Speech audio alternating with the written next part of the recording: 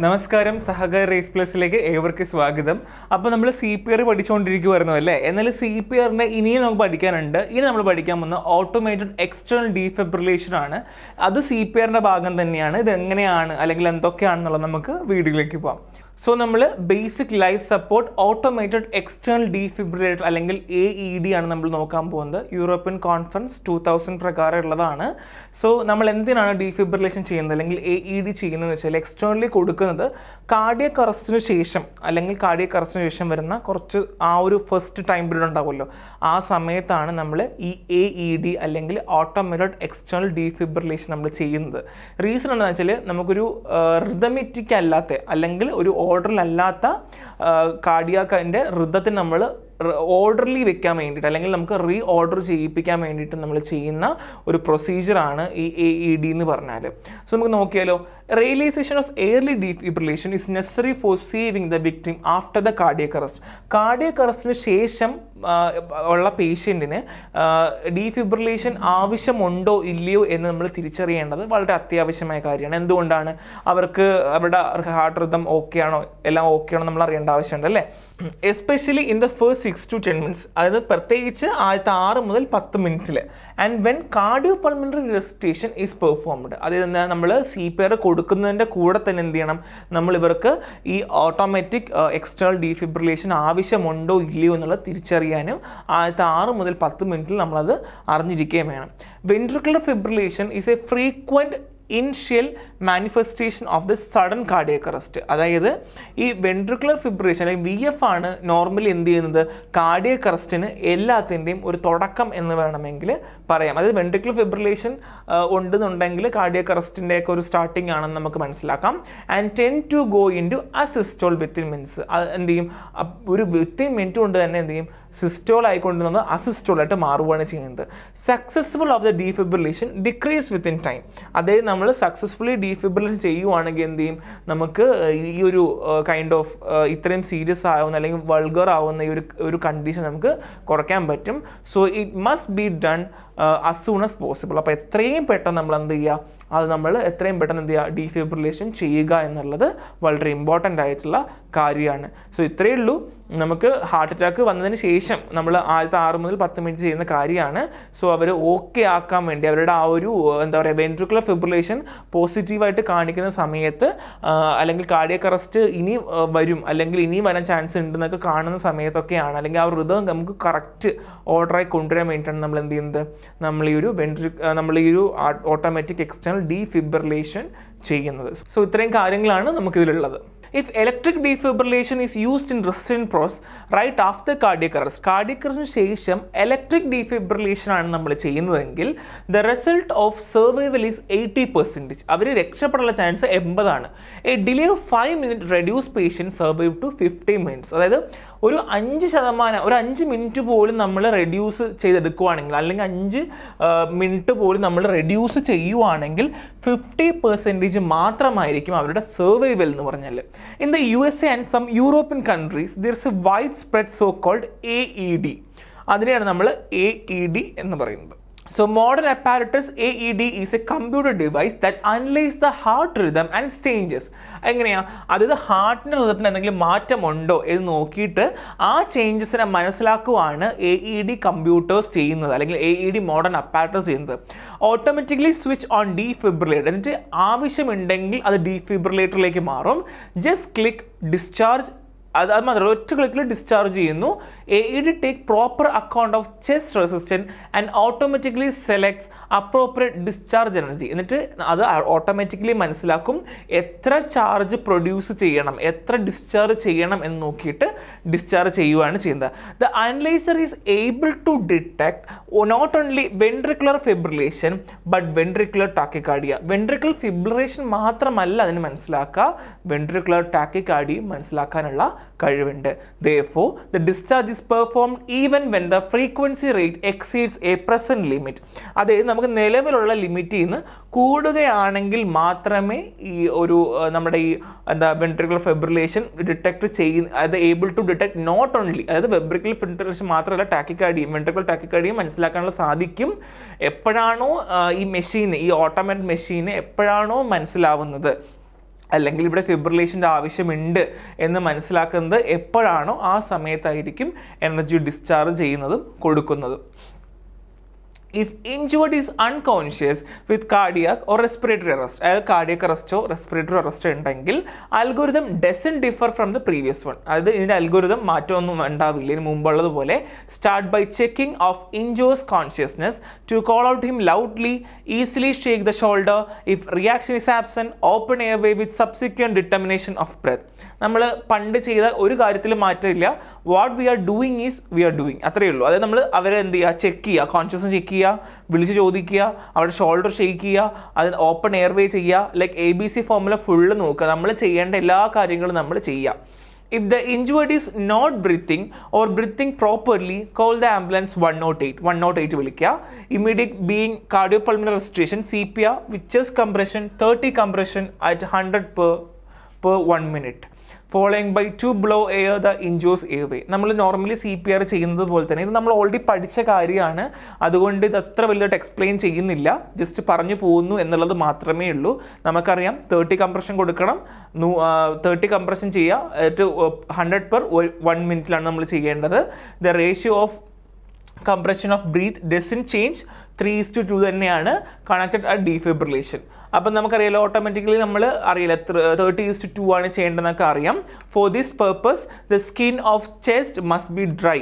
അതായത് നമ്മുടെ ഈ ഡീഫിബ്രിലേഷൻ ചെയ്യണം എന്നുണ്ടെങ്കിൽ ചെസ്റ്റ് ഫുള്ളി ഡ്രൈ ആയിരിക്കണം. Water is N dye electric. Water dye electric ആണോ, വാട്ടർ ഒന്നും പാടില്ല. Prepare the defibrillator. Most model have A picture how to stick electrodes. എല്ലാ ഡീഫിബ്രിലേറ്റേഴ്സിലും പിക്ചർ ഉണ്ടായിരിക്കും എങ്ങനെയാണ് ഡീഫിബ്രിലേഷൻ ചെയ്യേണ്ടത്. അത് എക്സ്റ്റേണലി നമ്മളൊരു ഔട്ട്പുട്ട് കൊടുക്കുകയാണ്, ഒരു kind of charge, potential difference ബോഡിയിലേക്ക് കൊടുക്കുകയാണ് നമ്മൾ ചെയ്യുന്നത്. As moisture of skin chest may be increased because of intense sweating. After removing the injured from the water, quickly and carefully wipe stick place of the electrodes. Pay attention to the hair side of the chest. This can interfere with the tight sticking of the electrodes. അപ്പോൾ നമ്മളിവിടെ എന്താ ചെയ്യേണ്ടത്, പേഷ്യൻറ്റിനെ കിട്ടി, ഇപ്പോൾ വെള്ളത്തിൽ മുങ്ങിയതാണെങ്കിൽ അവരെന്ത് ചെയ്യുക, അവരുടെ വെള്ളം ഫുള്ള് തുടച്ച് കളയുക. തുടച്ചതിന് ശേഷം വൈപ്പൊക്കെ ചെയ്തിട്ട് അവർക്ക് എന്ത് ചെയ്യുക, അവിടെ ഹെയർ ഒക്കെ ഉണ്ടെങ്കിൽ ഹെയർ ശ്രദ്ധിക്കുക, കാരണം ഹെയർ മേ ബി ഇൻ്റർഫിയർ ചെയ്യാനുള്ള ചാൻസ് ഉണ്ട്. വൈപ്പ് ചെയ്യുക, എന്നിട്ട് വേണം ഈ ഇലക്ട്രോഡ്സിൽ വെക്കേണ്ടത്. In case you can use device to shave, take in account state of injured and the loss of valuable time not on it. നിങ്ങൾക്ക് ആ ഒരു പ്രിപ്പയർ ചെയ്യുന്ന സമയത്ത് തന്നെ നിങ്ങൾക്ക് ഫുള്ളി ഷേവ് ചെയ്യാൻ പറ്റും, അവരുടെ ബോഡി ഷേവ് ചെയ്ത് ആ ഹെയർ റിമൂവ് ചെയ്യാൻ പറ്റും എന്നുണ്ടെങ്കിൽ നിങ്ങൾക്ക് ചെയ്യാം. അല്ലെങ്കിൽ ഒരു കാരണവശാലും ചെയ്യാനായിട്ട് പാടില്ല, സമയം കളയേണ്ട ആവശ്യമില്ല എന്നാണ്. The patient may use different patches for therapeutic purpose located in the area where a plane to attach the electrode. It should be removed quickly in purpose and not to cause burn during defibrillation. അതായത് ചില സമയങ്ങളിൽ ചില പേഷ്യൻസുകൾ പാച്ചസുകൾ ഉപയോഗിച്ചിട്ടുണ്ടാവാം. ഇപ്പോൾ diclofenac പോലുള്ള പാച്ചുകളൊക്കെ may be ഒക്കെ എവിടെയെങ്കിലൊക്കെ വെച്ചിട്ടുണ്ടായിരിക്കും. So അങ്ങനെ patches എന്തെങ്കിലും കാണുന്നുണ്ടെങ്കിൽ it has to be removed from the patient body.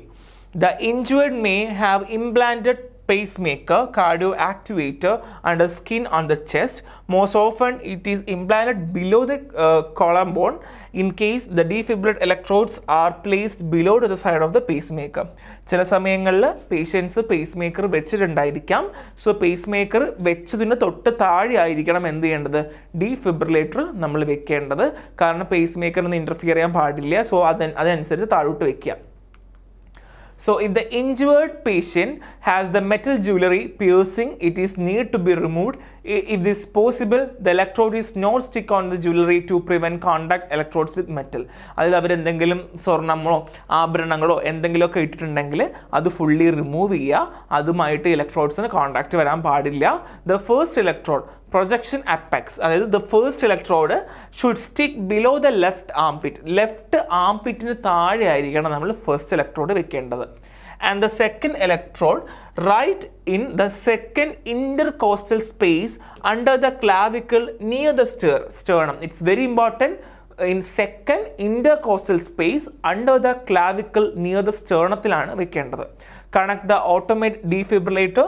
Make sure that no one touches the injured. ആരും ഇയാളെ തൊടാനായിട്ട് പാടില്ല. നമ്മൾ ഈ സിനിമയിൽ കാണിച്ചുമ്പോൾ വെക്കുന്നു, അങ്ങനെയല്ല. ഇത് ആദ്യമേ നമ്മൾ പ്ലേസ് ചെയ്ത് വെക്കണം, എന്നിട്ട് no one has to be touch him.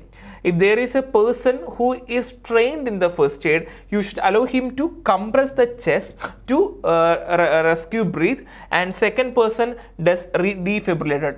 First aid ne patti അറിയാവുന്ന ഒരാളാണ്, അവർക്ക് ട്രെയിനിങ് കിട്ടിയിട്ടുണ്ടെങ്കിൽ നിങ്ങൾക്ക് അവരെ അസിസ്റ്റൻസ് എടുക്കാം, അവരോട് കംപ്രഷൻ ചെയ്യാൻ വേണ്ടി പറയാം. ഓരോ ഡീഫിബ്രിലേറ്ററിൻ്റെ ഇൻ്റർവൽ ഉണ്ടായിരിക്കും. അത് തൊടുമ്പോൾ ഡീഫിബ്രിലേറ്റർ ആക്ടിവേറ്റ് ആക്കുമ്പോൾ അല്ലെങ്കിൽ അത് പോസിറ്റീവ് എന്ന് കാണിക്കുമ്പോൾ എന്ത് ചെയ്യാൻ പാടില്ല, കംപ്രസ് ചെയ്യാൻ പാടില്ല. അല്ലെങ്കിൽ ഡീഫിബ്രിലേറ്റർ ഓൺ ആക്കുമ്പോൾ ഒന്നും ചെയ്യാൻ പാടില്ല. അതിന് മുന്നേ വരെ നിങ്ങൾക്ക് ചെസ്റ്റ് കംപ്രഷനും മൗത്ത് റെസ്പിറേഷനും ഒക്കെ കൊടുക്കാവുന്നതാണ്. സോ ബേസിക്കായിട്ട് നമ്മളിപ്പോൾ ഇത്രയും പറഞ്ഞത് എന്താ, CPR കൊടുത്തു, അൺകോൺഷ്യസ് ആണെന്ന് കാണുവാണെങ്കിൽ ഡീഫിബ്രിലേറ്റർ യൂസ് ചെയ്യുന്നു എന്നുള്ളൊരു കൺസെപ്റ്റേ ഉള്ളൂ. പേസ് മേക്കർ ആണെങ്കിൽ താഴെ വെക്കുന്നു. പിന്നെ നമുക്ക് എവിടെ വെക്കേണ്ട, space under the clavicle near the sternum ആണ്. സെക്കൻഡ് ഇൻ്റർകോസ്റ്റലർ സ്പേസിന് അണ്ടറിൽ വെക്കണം എന്നുണ്ട്. സോ അവിടെ വെച്ചിട്ടാണ് നമ്മൾ ചെയ്യുന്നത്. ഇത്രയും മാത്രമേ നമ്മൾ പറഞ്ഞുള്ളൂ. ഇത് ഭയങ്കര സിമ്പിളാണ്. ഇത് അങ്ങനെ വലിയൊരു ഇമ്പോർട്ടൻറ്റ് പോയിന്റ് ഓഫ് വ്യൂ അല്ല. റീസൺ എന്ന് വെച്ചാൽ നമുക്ക് ഇതിൽ CPRനെ പറഞ്ഞിട്ടുള്ള, പക്ഷേ CPRൻ്റെ ബാക്കി ഭാഗങ്ങളിൽ വരുന്ന കാര്യങ്ങളും കൂടെയാണിത്. സോ നമുക്കിത് പറയാതിരിക്കാൻ പറ്റില്ല. കാര്യം നാളെ ഒരു ക്വസ്റ്റ്യൻ വന്നാൽ, ഞാൻ പറഞ്ഞില്ല പാറ്റേൺ മാറുന്നുണ്ട്, ഓരോ ദിവസം ഓരോ പാറ്റേൺ അല്ലെങ്കിൽ ഓരോ രീതിയിലാണ് വരുന്ന ക്വസ്റ്റ്യൻസ് ഒക്കെ. സോ ചോദിച്ചാൽ നമ്മൾ ഉത്തരം എഴുതാൻ ബാധ്യസ്ഥരാണ്. Need to listen to a defibrillator. If the AED gives the command to start CPR, you must immediately do chest compression. അതായത് ഈ ഡീഫിബ്രിലേറ്റർ കമാൻഡ് തരുവാണ്, CPR കൊടുക്കൂ എന്ന് തരുവാണെങ്കിൽ ഉടനെ ചെസ്റ്റ് കംപ്രഷൻ സ്റ്റാർട്ട് ചെയ്യാം. Rescue a breath. Recommended parameter defibrillate in adults are the first attempt 200 joule. Adult ആണെങ്കിൽ 200 joule കൊടുക്കണം. The second 300 joule. After a failure attempt 360 joule. 200 joule is equal to 2500 volt. അതായത് നമ്മൾ first attempt അഡൾട്ടിന് 200 joule കൊടുക്കുക, സെക്കൻഡിൽ 300 joule കൊടുക്കുക, and fail attempt ആണെങ്കിൽ 360 joule കൊടുക്കുക. 200 joule എന്ന് പറയുന്നത് 2500 വോൾട്ട് ആണ്. If the victim began to breathe properly but he is unconscious, it's necessary to put him in a safe position. അതായത് അയാൾ അതിനുശേഷം ബ്രീത്ത് ചെയ്യുന്നുണ്ട്, വേറെ കുഴപ്പമൊന്നുമില്ല, അയാൾ ആ ഒരു കോൺഷ്യസ്നെസ് എന്നൊക്കെ മാറിയിട്ടുണ്ട് എന്ന് തോന്നുവാണെന്നുണ്ടെങ്കിൽ അവരെ സേഫ് പൊസിഷനിലേക്ക് നമുക്ക് വെക്കാം എന്നുള്ളതാണ്. Common mistakes during defibrillation: late connection of the defibrillator, absence of CPR in preparation for defibrillation, not enough on contact between the electrodes and tissue, the wrong measure of the defibrillator energy. അതായത് സാധാരണഗതിയിൽ നമുക്കിവിടെ may be എന്താ പറയുക errors സംഭവിക്കുന്ന രണ്ട് തരത്തിലാണ്. ഒന്ന് late connection, defibrillator വയ്ക്കാനുള്ള ലേറ്റ് കണക്ഷൻ കാണിക്കുക. പിന്നെ ആബ്സെൻസ്, അതായത് എന്താ ഈ പ്രിപ്പയർ ചെയ്യുന്ന സമയത്ത് CPR ചെയ്യാതിരിക്കുക, ഇലക്ട്രോഡ്സ് ടിഷ്യൂമായി ടച്ച് ചെയ്യാതിരിക്കുക, wrong measurement of energy defibrillator കൊടുക്കുക. അങ്ങനെയൊക്കെയാണ് normally common mistakes ഉണ്ടാവാറുള്ളത്.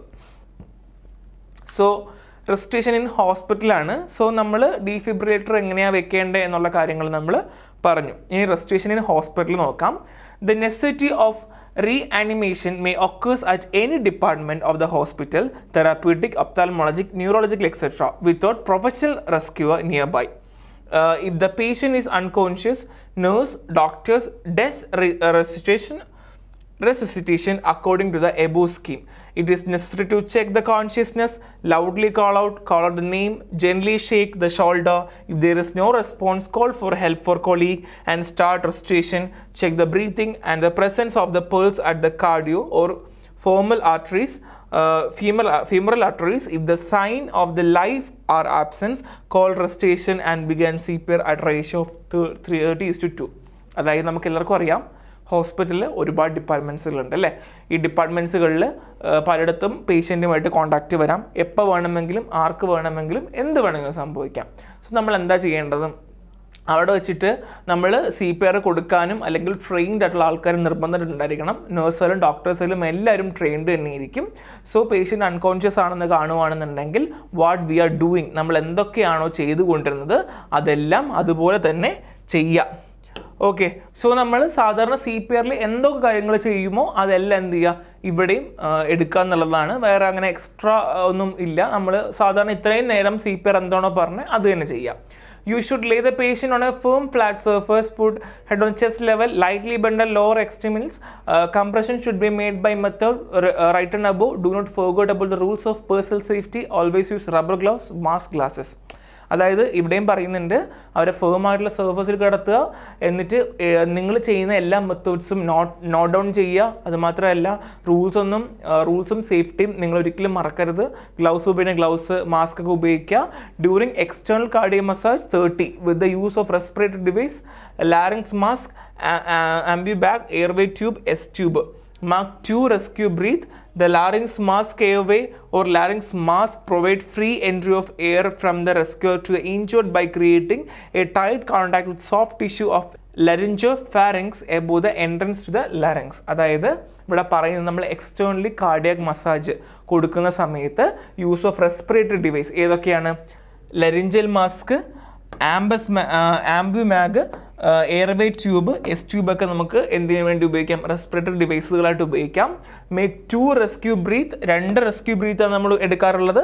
ലെറഞ്ചിയൽ mask airway, LMA or ലെറഞ്ചിയൽ mask provides free entry of air from the rescuer to the injured by creating a tight contact with the soft tissue of the laryngopharynx above the entrance to the larynx. അതായത് നമ്മൾ ഇങ്ങനെയുള്ള മാസ്കുകൾ LMAയോ LMO ഉപയോഗിക്കുമ്പോൾ സംഭവിക്കാം, ഒരു പോസിറ്റീവായിട്ടുള്ളൊരു pressure അകത്ത് കൊടുക്കുകയും injured ആയ പേഴ്സണിന് അവിടെ ഒരു പോസിറ്റീവ് എയർ പ്രഷർ കിട്ടുകയും ചെയ്യും. അതുമാത്രമല്ല അവരുടെ ബോഡിയിൽ സഫീഷ്യൻ്റ് ആയിട്ടുള്ള ഓക്സിജൻ നമുക്ക് പറയാനായിട്ട്, അല്ലെങ്കിൽ നമുക്ക് ഡിമാൻഡ് ചെയ്യാൻ പറ്റും, ഇത്ര ഓക്സിജൻ അതുണ്ട് എന്നുള്ളത് നമുക്ക് പറയാനായിട്ട് പറ്റും. സോ നിങ്ങൾക്ക് എല്ലാവർക്കും അറിയായിരിക്കും, ഇതാണ് ലെറഞ്ചിയൽ മാസ്ക് വരുന്നത്. Personal safety well performing റെസിസ്റ്റേഷനാണ്. അവർ മാസ്കും ഗ്ലൗസും ഒക്കെ ഇട്ടിട്ടുണ്ട്. സോ ഇവിടെ നിങ്ങൾക്ക് എല്ലാവർക്കും അറിയായിരിക്കും അല്ലേ, ലെറഞ്ചിയൽ മാസ്ക് ആണ്.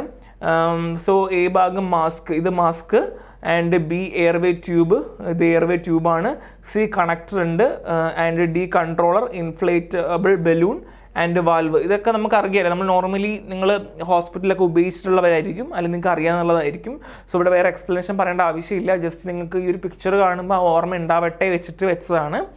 So the proximal end of the tube is connected to the air breathing system with a standard connector with diameter 50 mm. അതായത് ഇതിൻ്റെ എൻഡ് ഉണ്ടാവില്ല, ട്യൂബിൻ്റെ എൻഡ് എയർ ബ്രീത്തിങ് സിസ്റ്റത്തിൽ ഒരു സ്റ്റാൻഡേർഡ് കണക്ടറിൽ ഡയമീറ്റർ 50 mm വെക്കുക.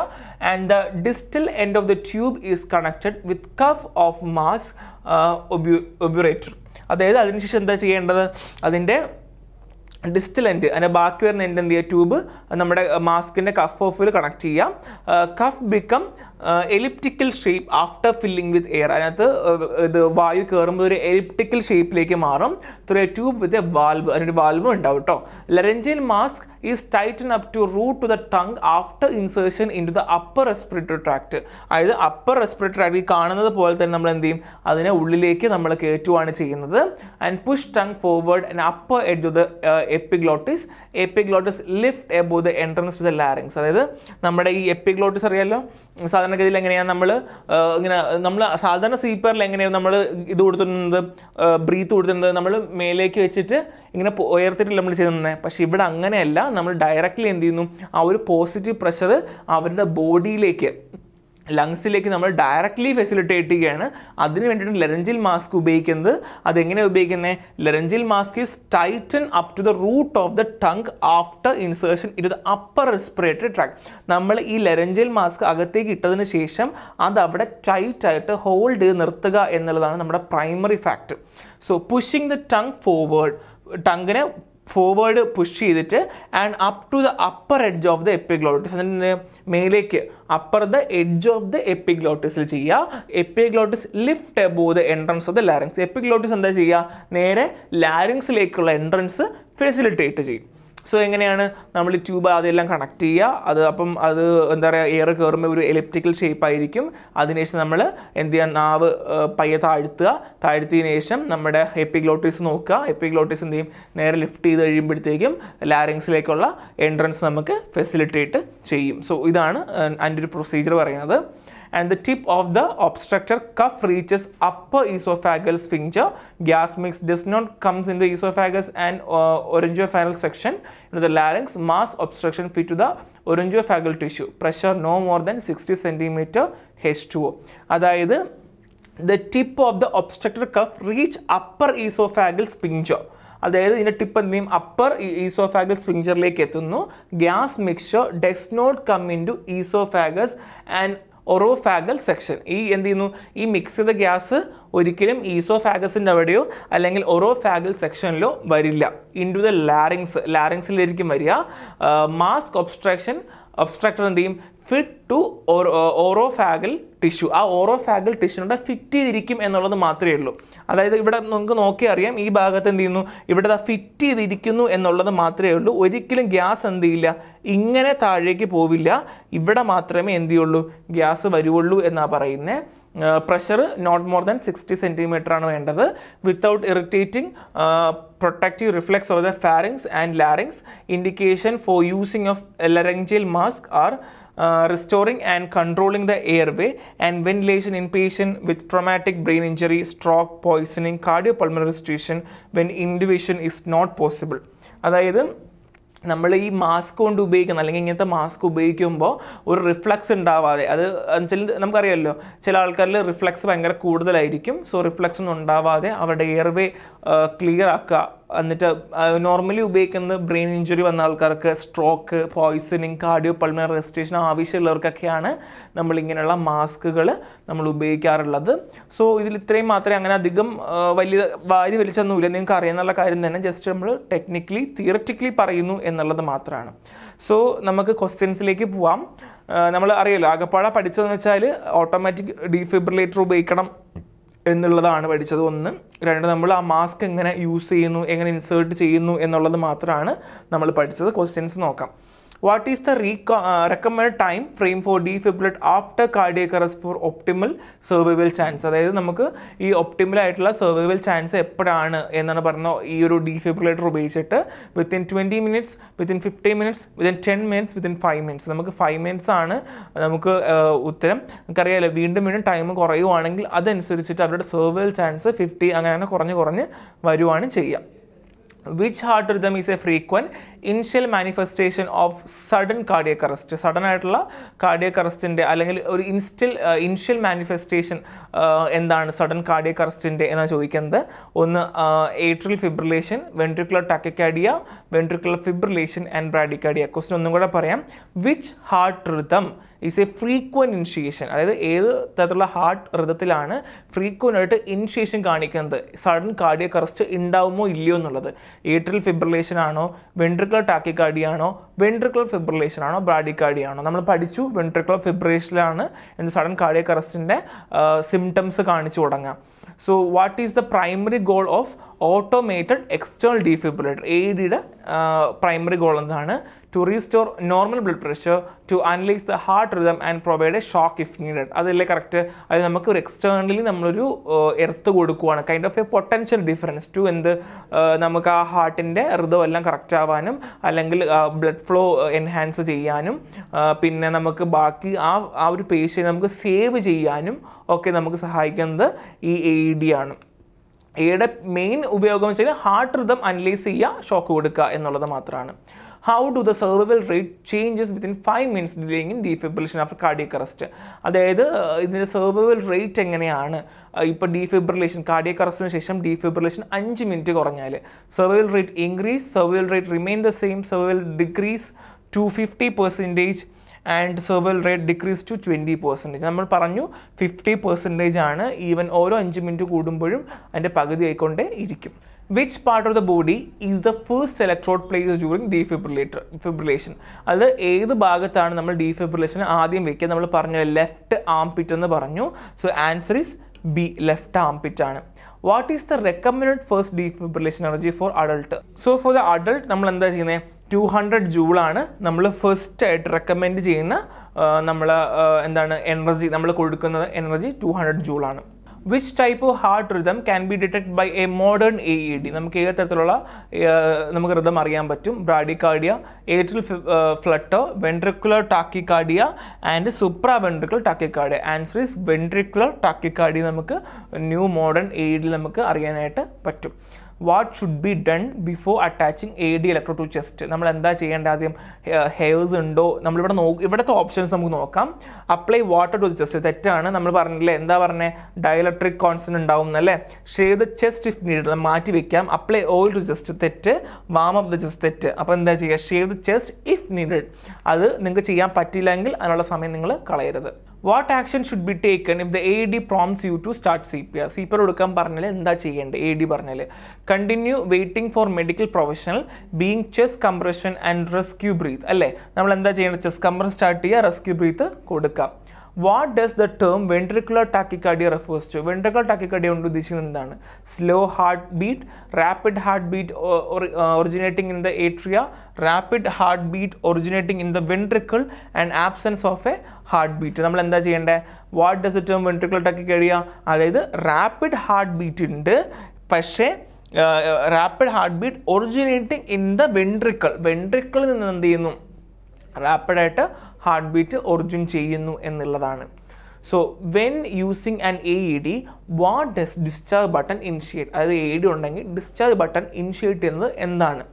Administration of medication, analysing heart sound, delivering an electric shock, opening the airway. Answer എന്താണ്?